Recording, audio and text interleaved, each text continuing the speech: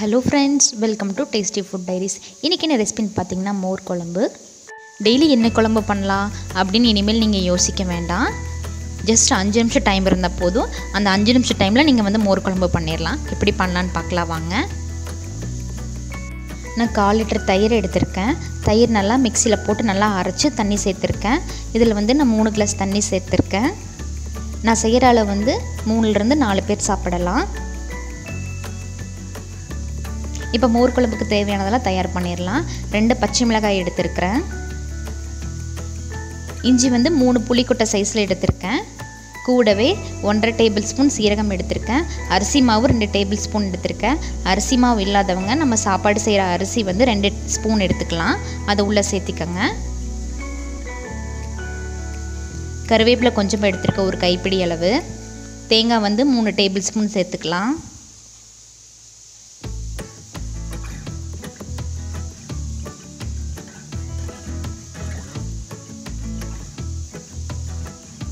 இப்போ 1/4 டம்ளர் தண்ணி உள்ளே சேர்த்துக்கலாம். எல்லாத்தையும் சேர்த்து மிக்ஸி ஜாரில் போட்டு அரைச்சிடலாம். இப்போ ஓப்பன் பண்ணி பார்த்துடலாம். நல்லா பேஸ்ட் மாதிரி இந்த மாதிரி அரைச்சி எடுத்துக்கோங்க. நான் கடாயில் 4 டேபிள் ஸ்பூன் எண்ணெய் சேர்த்துருக்கேன். எண்ணெய் நல்லா காஞ்சிடுச்சு. இப்போ 1 டேபிள் ஸ்பூன் கடுகு சேர்த்துக்கலாம். கடுகு நல்லா வெடிச்சிருச்சு. இப்போ 5 சின்ன வெங்காயம் ரொம்ப பொடி பொடியாக நறுக்கி வச்சுருக்கேன், அது உள்ளே சேர்த்துடலாம். கூடவே 1 கொத்து கருவேப்பிலை உள்ளே சேர்த்துடலாம்.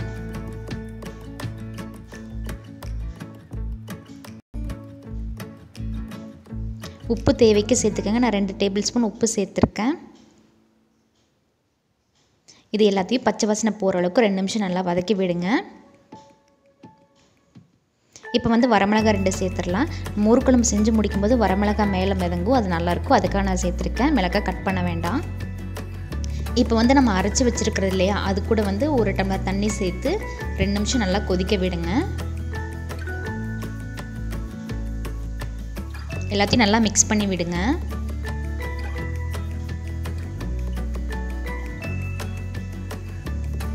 லைட்டாக கொதி வருது. இப்போது இந்த சமயத்தில் 1/2 டேபிள் ஸ்பூன் மஞ்சள் தூள் சேர்த்துக்கலாம்.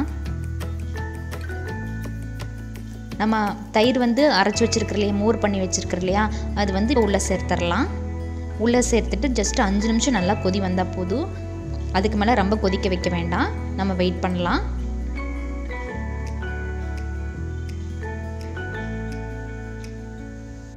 இப்போ பார்த்தீங்கன்னா 5 நிமிஷம் ஆயிடுச்சு. எல்லாம் நல்லா கொதிக்குது. இந்த சமயத்தில் நம்ம ஸ்டவ் ஆஃப் பண்ணிடலாம். மோர் குழம்பு தயாராகிடுச்சு. இஞ்சி பச்சை மிளகாய் 2 நம்ம உள்ளே சேர்த்துனால நல்லா மணமாக இருக்குது மோர் குழம்பு. நீங்கள் ட்ரை பண்ணி பாருங்கள். தேங்க்ஸ் ஃபார் வாட்சிங். தேங்க்யூ.